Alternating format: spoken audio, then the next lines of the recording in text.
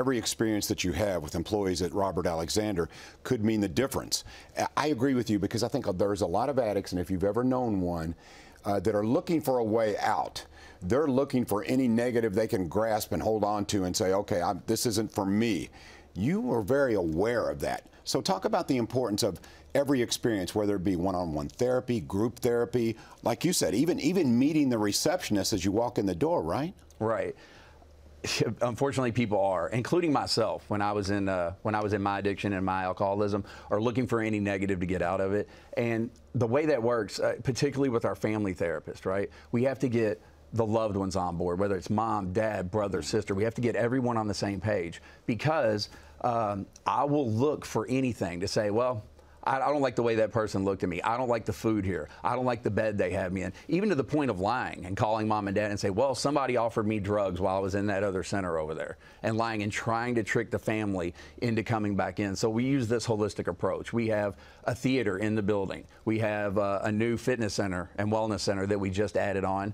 Hydrotherapy, copper tubs, massage therapists. We do everything we can to take this holistic approach and try to get occupy their minds as much as possible. But then that's where, again, the staff really comes in, all the way from the behavioral health techs that are working the floor every day, all the way up to the clinical director, very well trained in this space, and to notice this stuff when it's happening.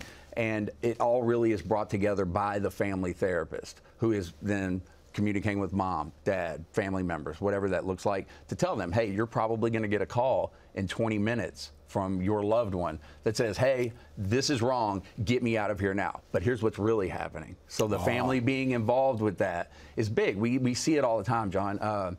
Somebody could come in, now think about this. They could come in and say, let's say you get your loved one to go to treatment, and they're going to make a 60-day commitment to go to treatment.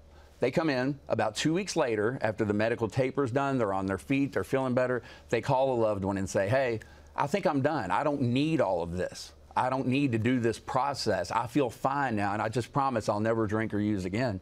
And they call a loved one and say, just come and get me. And sometimes the loved one does. They drive up and pick them up 2 weeks into let's say a 60-day stay, right? So I want you to think about this.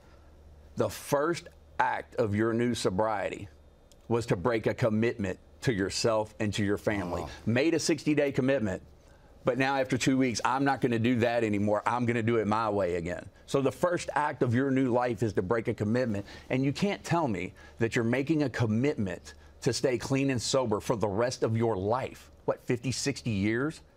But you can't hold a 60-day commitment to yourself and your family. Wow.